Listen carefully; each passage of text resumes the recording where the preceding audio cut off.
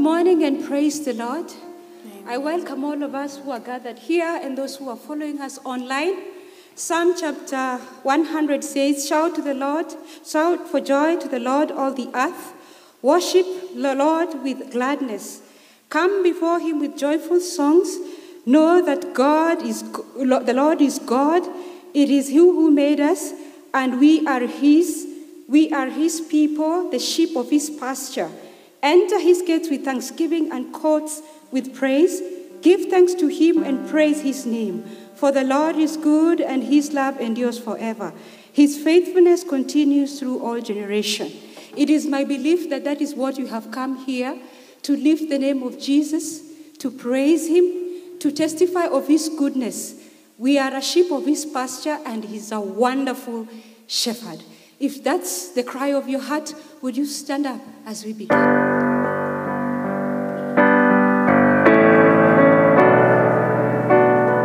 Let's pray. Our loving Father, in Jesus' name, we want to thank you for yet another opportunity you have given us to gather here. Father, as your people raise their voices to worship you, we pray that, Lord, may it be pleasing before you. May it be a sweet-smelling incense in your presence. And may you minister to our hearts. Take the preeminence. In Jesus' name, amen.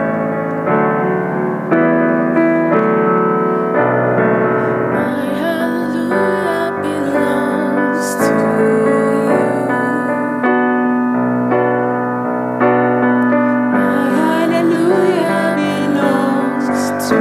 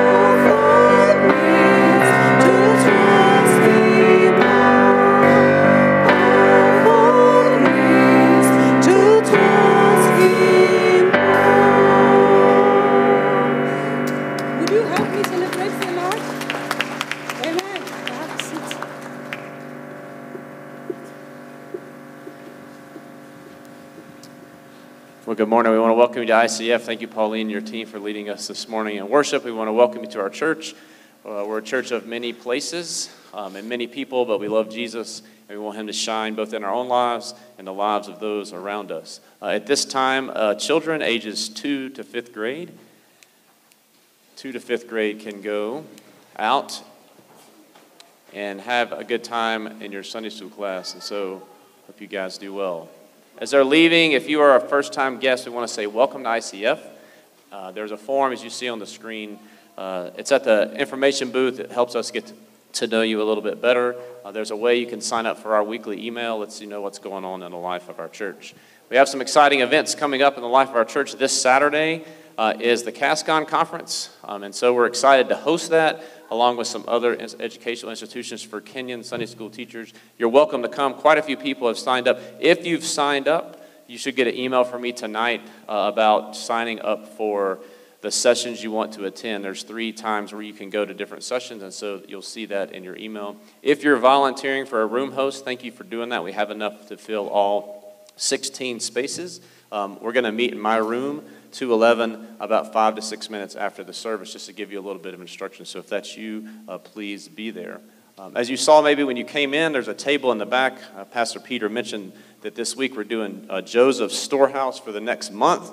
We're collecting all kinds of items. You can see them on the screen, and they're going to serve undernourished, underprivileged places around. We're going to be partnering with some churches to distribute that. So if you have things in your home or you want to buy some food supplies or school supplies, we ask that you do that and bring that over the next 4 weeks. Note they should be in good condition. Make sure they're clean when you bring them, but we're excited about that opportunity. And soon you'll hear about an opportunity perhaps to take those to those churches who will distribute them. We do have a baptism coming up in just a few weeks, so we're really excited about that. If you're interested, you can sign up at the information table, or you can talk to Pastor Peace, myself, or someone else. But we're really excited for that. There'll be a class on the 26th, and then Palm Sunday we'll have that there. This week, the women's study is going to be meeting on campus here at Roslyn because the people who usually host that are away. So just a reminder, you'll meet here same time, 10:30 to 12, I think. But you'll meet at campus and be directed when you get here, so come if you can. The men's prayer breakfast is in a couple of weeks. We're excited about that. We've had that once a month, and so if you want to be a part of that group, you see a place there that you can do that. And finally, in the back, there is a place to give. Also by M-Pesa, just encourage you to continue to give as God's given to us so that we can serve God as a church community. So we're going to continue to worship, so I'm going to invite the worship team to come back up. And let's stand and worship the Lord together.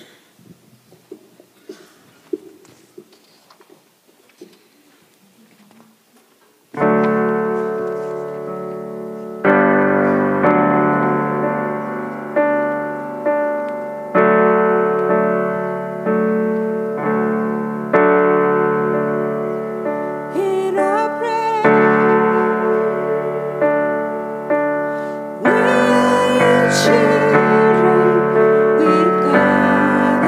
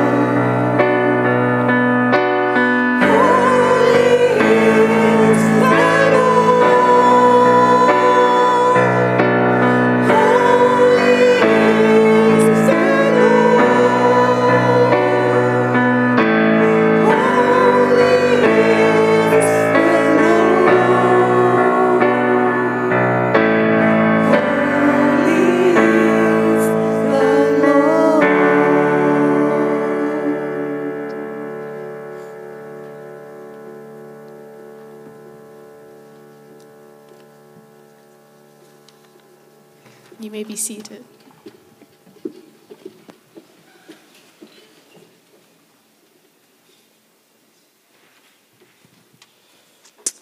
Good morning, church.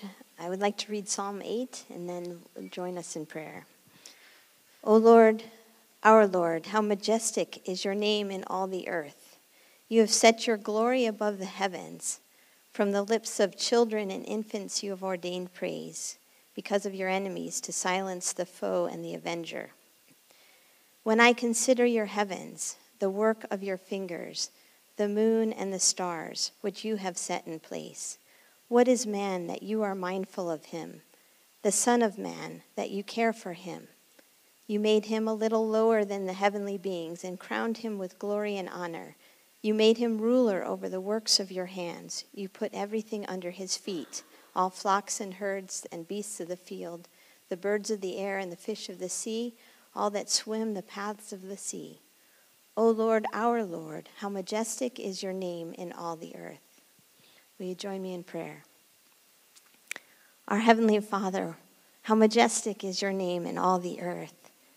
We exalt you this morning. There is no God like you.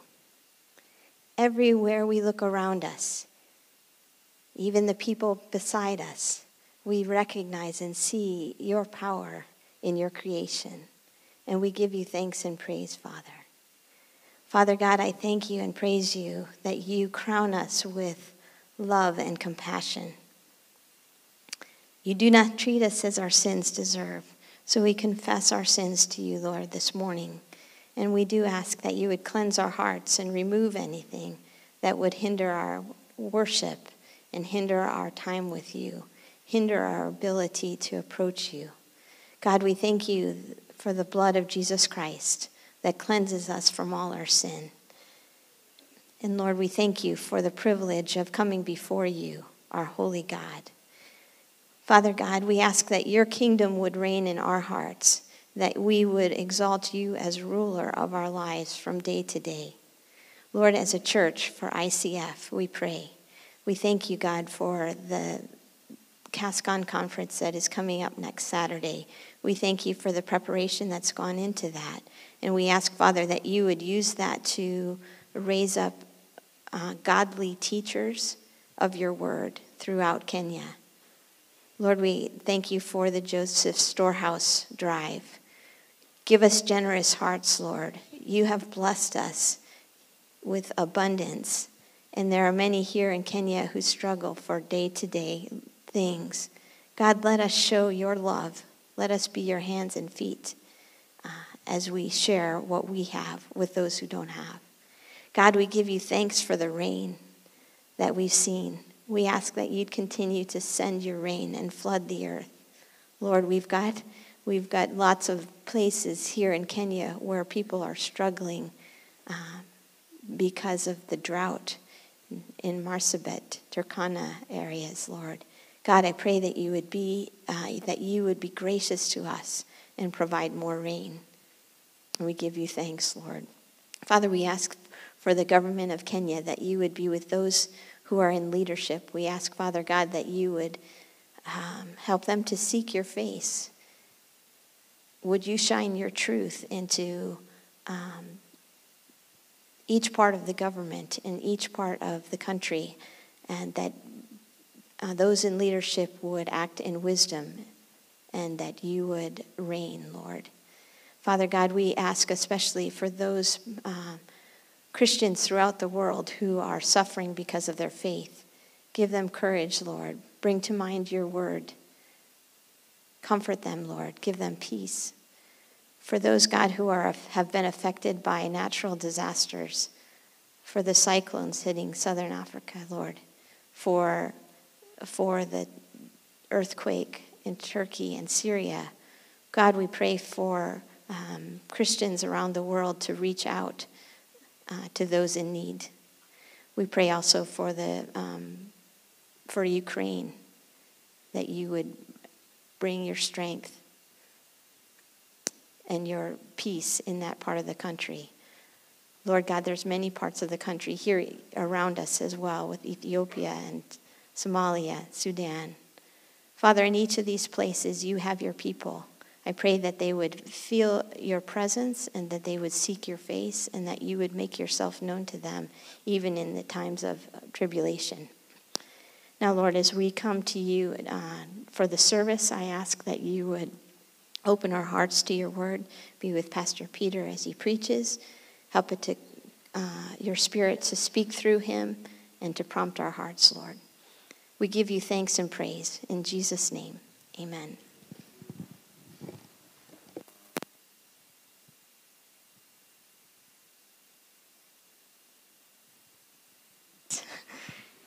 Nehemiah chapter 4, verses 1 through 6. When Sanballat heard that we were rebuilding the wall, he became angry and was greatly incensed. He ridiculed the Jews, and in the presence of his associates and the army of Samaria, he said, "What are these feeble Jews doing? Will they restore their wall? Will they offer sacrifices? Will they finish in a day?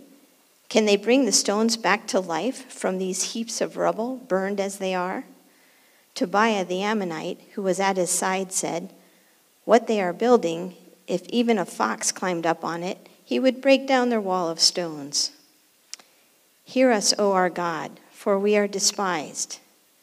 Turn their insults back on their own heads. Give them over as plunder in a land of captivity.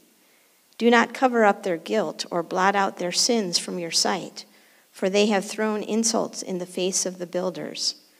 So we rebuilt the wall till all of it reached half its height, for the people worked with all their heart.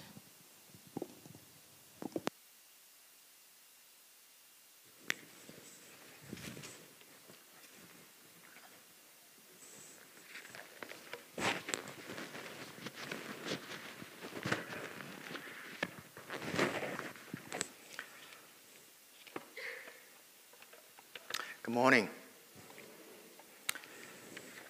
It is great to be here in the presence of God, and I would like to welcome all of you as we worship the Lord. The God is here, and He will hear the cry of our heart and coming to the Lord. A long time ago, when I was pastoring the church, I decided to encourage our children's ministry. So on Sunday, I arranged other speakers, and then as a senior pastor, I went down to visit all the departments in children's ministry in our church. There are many departments and many services. So I was going to just visit them just a few minutes and then just pray for them, encourage them, and move to another grade and go on. So I was planning to do that. It was exciting to encourage them and bless them, and which is hard to do when you preach every Sunday for the church. And then the education department, the pastor asked, Pastor Chin, if you're coming to our departments, wouldn't that be great if you can bring some small gift for children? So they said, how about we prepare a little snack for them and you can give it to them? So I thought, that was a great idea. So let's do that. What should I give? And then they come up with the idea that from first grade to sixth grade, we'll give them a chocolate cookie.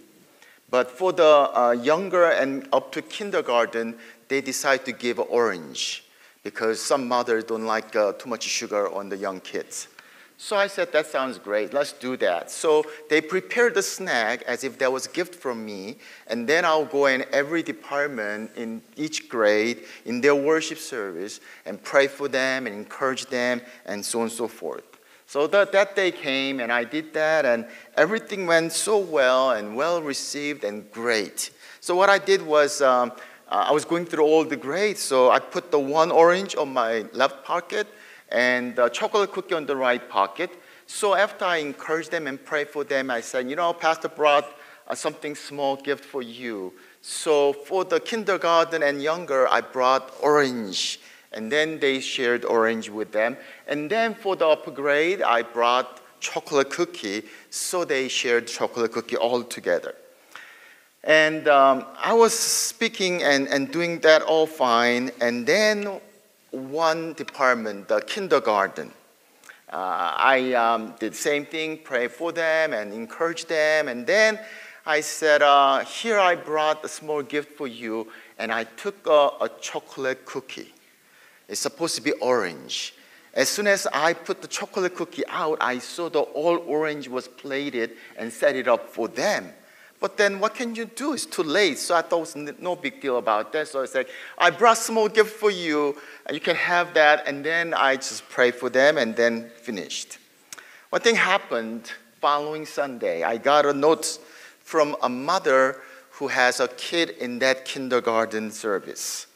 And she said, the kid came home on that day, and mother asked, so what happened today? And she said, oh, the Pastor Chin came to our service. And that was great. And then she said, you know, Pastor Chin gave us orange, but he took a chocolate cookie. I was so, I didn't know how to respond to that. And she was thinking that, you know, you gave us orange and chocolate cookie, you took it. And, you know, criticism is there everywhere. I think all leaders have to face criticism. I say there's no leader who does not have a criticism in their own lives. And that is always tough. Some criticism is very productive. It's loving, but much of the criticism is destructive and negative and always bring us down. We see here how to handle the criticism. In Nehemiah chapter 4, that we see Nehemiah facing his own criticism. I mean, just keep that in mind, how God has given him the vision and building the future, rebuilding the wall of Jerusalem, and the people were responding, let us build together. They were excited, they're working together, and they're building the walls again. And then there is criticism came, and that's where the chapter 4 has. How do we handle criticism? And that's how we can see from the chapter 4 how Nehemiah handles criticism. 3 things that I can say from this passage, how to handle the criticism in our own lives. First, we have to discern the criticism. Look at verse 1 and their criticism. When Sanballat and heard that we are building the wall, he became angry and was greatly incensed. He ridiculed the Jews, and in the presence of his associates and the army of Samaria, he said, what are those feeble Jews doing? Will they restore their wall? Will they offer sacrifices? Will they finish in a day? Can they bring stones back to life from those heaps of rubble, burnt as they are? Tobiah the Ammonite, who was at his side, said, what they are building, even a fox climb up on, it would break down their wall of stones. Sanballat and Tobiah, they were angry and they were furious, and they started ridiculing the Jewish people and Nehemiah.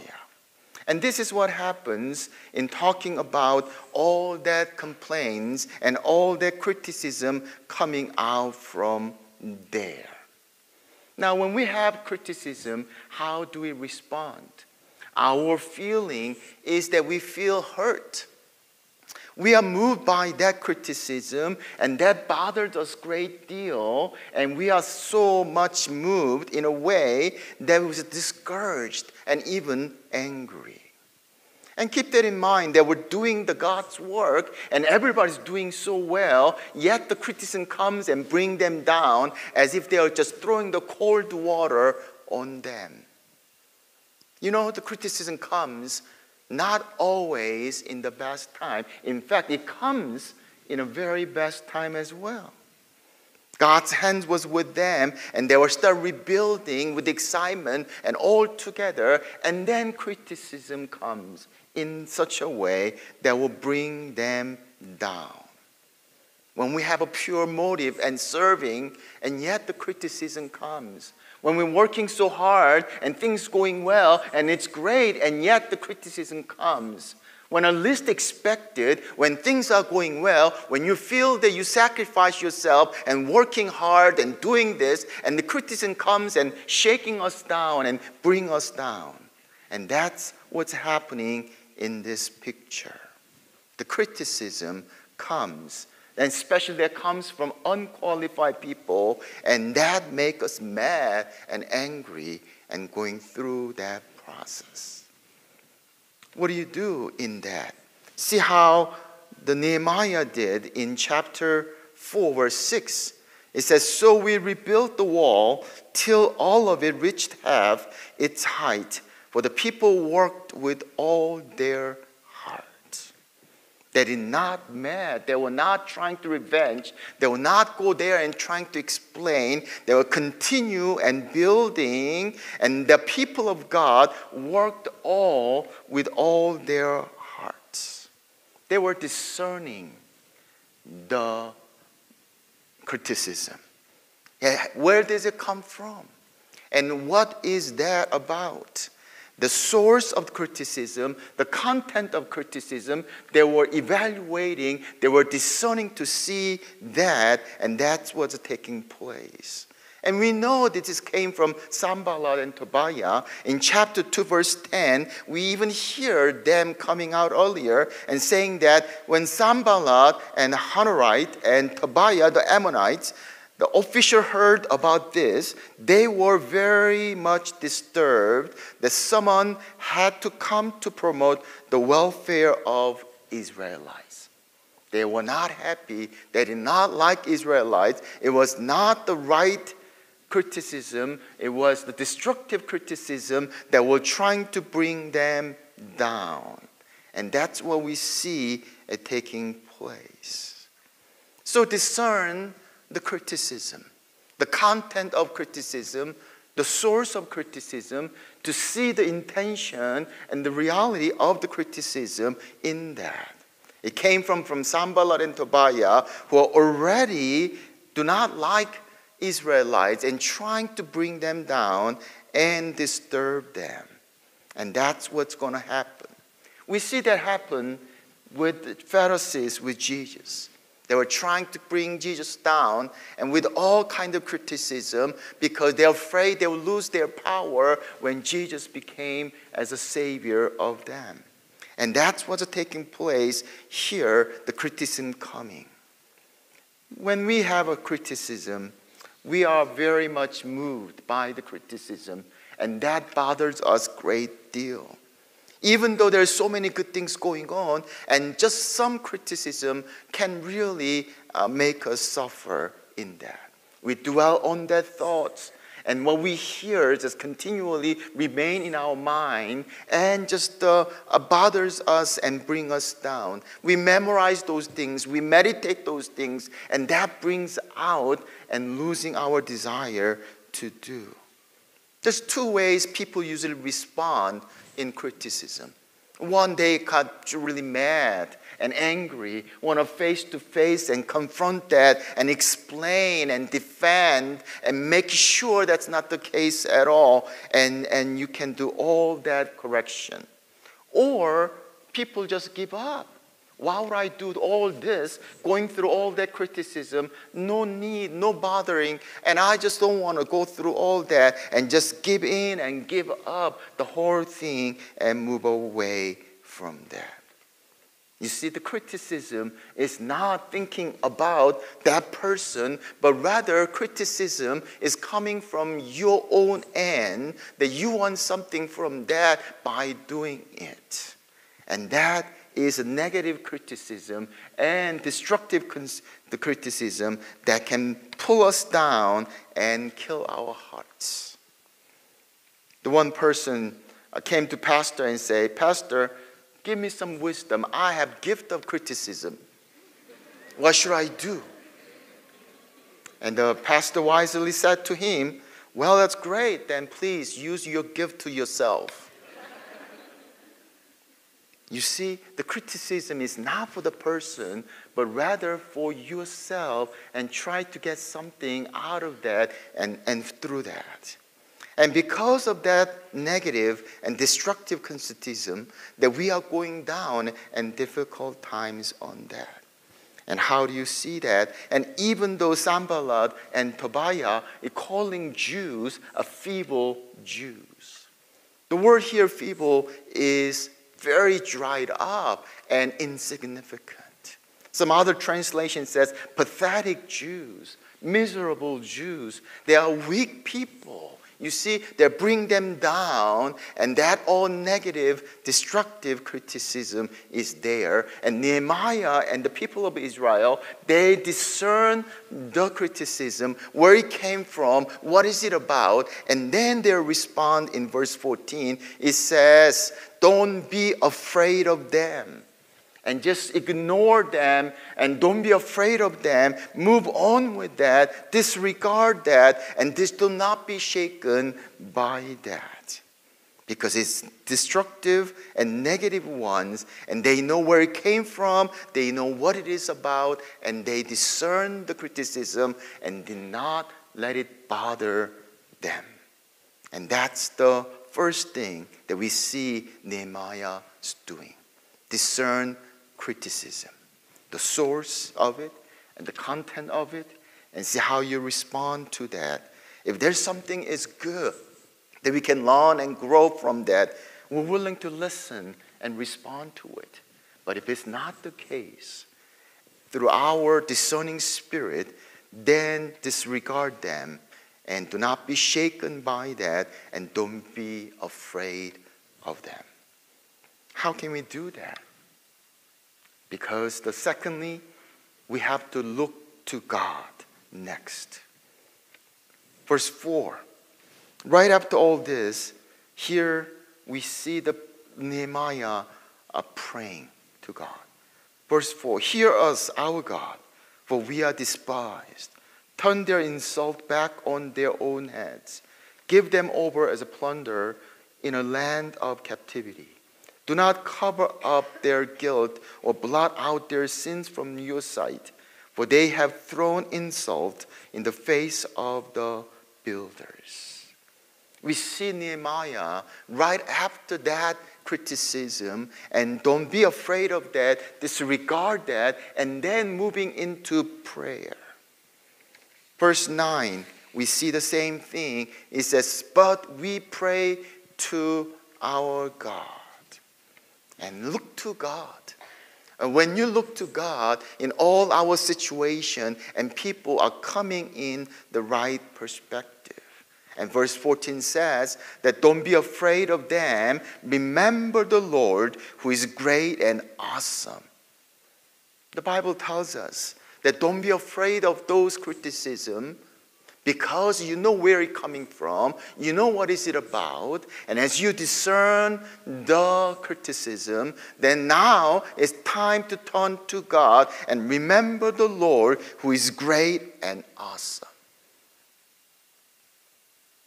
The Hebrew word remember here is not just the thinking about at once. I forgot about it and I just came up to my mind. That's not what it means. In fact, the remember in Hebrew word here is actually your intellectual and intended desire to thinking through and thrive into remember. It's a call to mind. It's a recalling. It's thinking of Him who is great and awesome God. The Bible tells us as we discern the criticism, then we're moving on to prayer and thinking about the great and awesome God. Are we going to please man or are we going to please God? And we're looking at that and look to God for His power and His grace. For He is great and awesome God. When your eyes are being bothered, when your ears are there to really bring us down, then we look to God and we pray to God to hear our prayers. Looking to God and leading us in the third way to handle our criticism.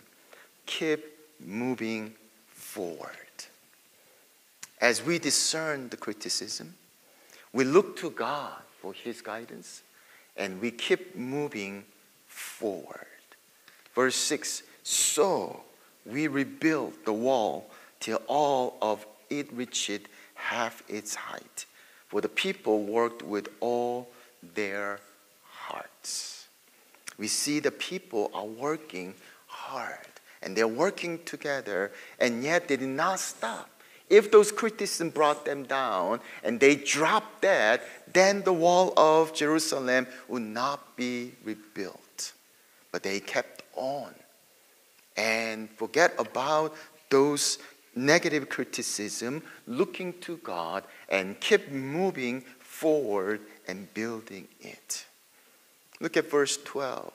It says, at that time the Jews who lived near them came from all directions and said to us 10 times, you must return to us. It was criticism, it was threat. And they say, don't stay there, give up, forget it, and just come out. 10 times they were telling them to do. But they did not do that. They did not give up. They did not give in. And they kept on moving forward to the point where, verse 9, we see that not only they prayed, but they put the guard and day and night to meet that threat. In fact, verse 17 tells us they took one hand and the weapon, and then the other hand, they will continually work with rebuilding the wall. They were carrying the weapons while they are working one hand. And that's what's happening here. Did not stop, but continued and kept moving forward and building to do that. My brothers and sisters, we see in our own lives and can be totally free from criticism in any kind in many ways. But here, when we face the criticism, and maybe it's inevitable that we are going through criticism at some point and some time. And then some people saying, if you don't want a criticism, then do nothing. Then you will not have any criticism. But it was my experience, when you do nothing, you still have criticism while you're doing nothing. So here, as we're moving on as God's people, as leaders who make differences and influences, will face criticism. It's inevitable. Anybody who has influence will face criticism. Discern the criticism. Where it's coming from. And what is it? We need to have a humility to hear the criticism. But if that discerning of spirit tells us that criticism is destructive, and then don't let it bother you, and we're moving on and disregard, and don't let it shake you. And moving on and look to God. For God is great and awesome God. And you remember, you call to mind who God is in what we are doing. And that keeps us moving forward, not giving in.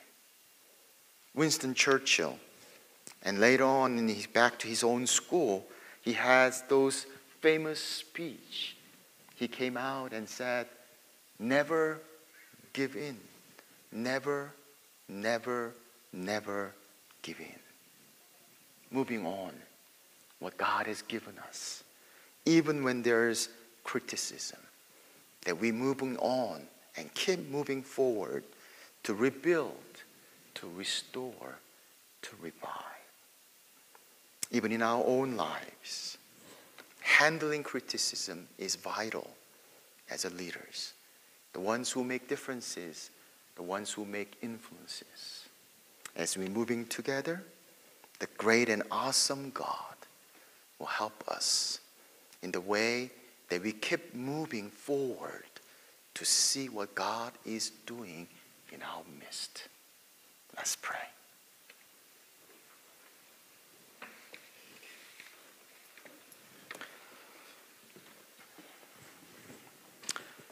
Maybe some of us are going through a difficult time. Maybe those criticisms bring us down. It's outrageous. It just does not make sense.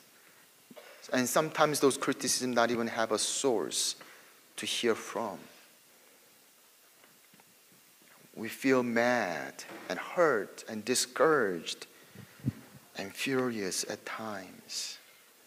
And we feel helpless, and we feel lowering down and losing our hearts as those criticisms bring us down. Nehemiah took that time, and with such criticism, he discerned the criticism. And knowing that this is not to bring us, not to build us up, but bring us down. And don't be afraid of them. Remember the Lord who is great and awesome. Thinking and calling mind to look up God, for He is great and awesome God, so that we can keep moving forward to rebuild, to restore, to revive.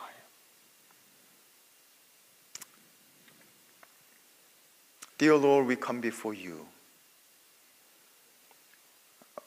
In our own lives, O Lord, just like a Nehemiah, when we are about to do something great, when things are going well, when we are working so hard, when we are purely willing to do and serve, those criticisms bring us down and shake us, and just leaving us feel despair and discouraged. Lord, we pray, Lord Father God, give us discerning spirit so that we know exactly what that criticism is all about. And with your help, O Lord, that we can bring those criticisms to you as we look up and remember and call to mind of thinking of you, the great and awesome God in our midst, so that we can continue and keep on moving forward for the future that you desire for us. Lord, help us, O God, that we can overcome from those criticisms. In fact, that criticism will give us a booster for our service to you, so that we can fulfill your will in our midst, because that will focus us on you and depend on you. Do that, O Lord, as we're moving on and serving you in our generation. May your name be exalted and your kingdom will come. Your church will be strengthened and you will be glorified. We thank you, Lord. In Jesus' name we pray. Amen. Let's all rise. We'll sing our last song. God will make a way where there seemed to be no way. He will make a way.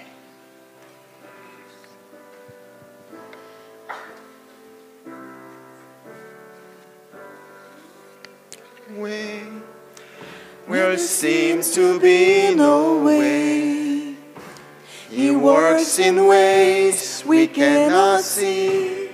He will make a way for me. He will be my God. Hold me closely to His side. With love and strength for each new day, He will make a way. He will make God will make a way. One more time. God will make a way where there seems to be no way. He works in ways we cannot see. He will make a way for me. He will be my God. Hold me closely to His side. With love and strength for each new day, He will make a way. He will make a way by the roadway. the roadway in the wilderness, He'll lead me. And rivers in the desert,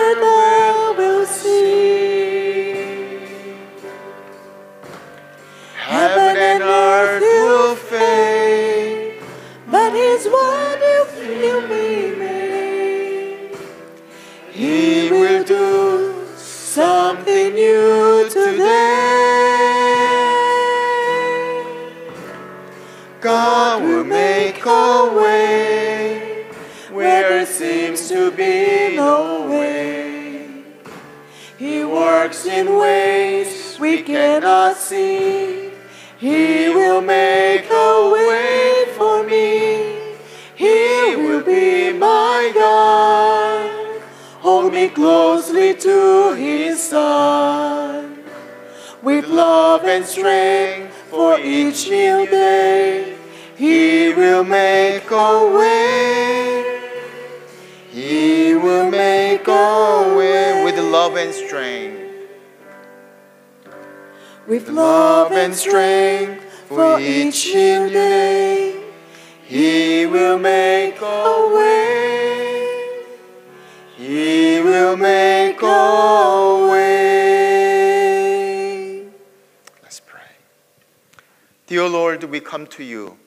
We ask you, Lord, for you to be with us and strengthen us as we're moving forward for your vision, for your heart, that the people of God will respond to you with the same heart as you have given your heart for us.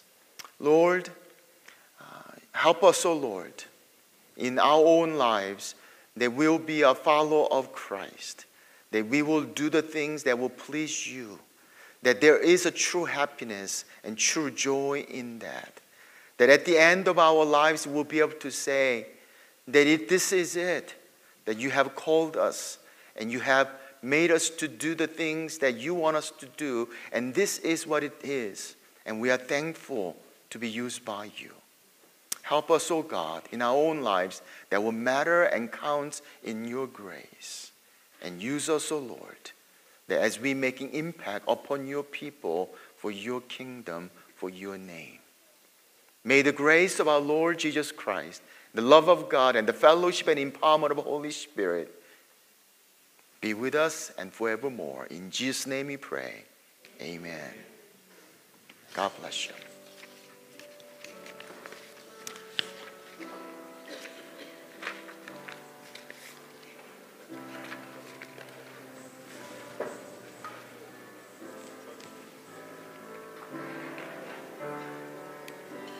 We only got one song in the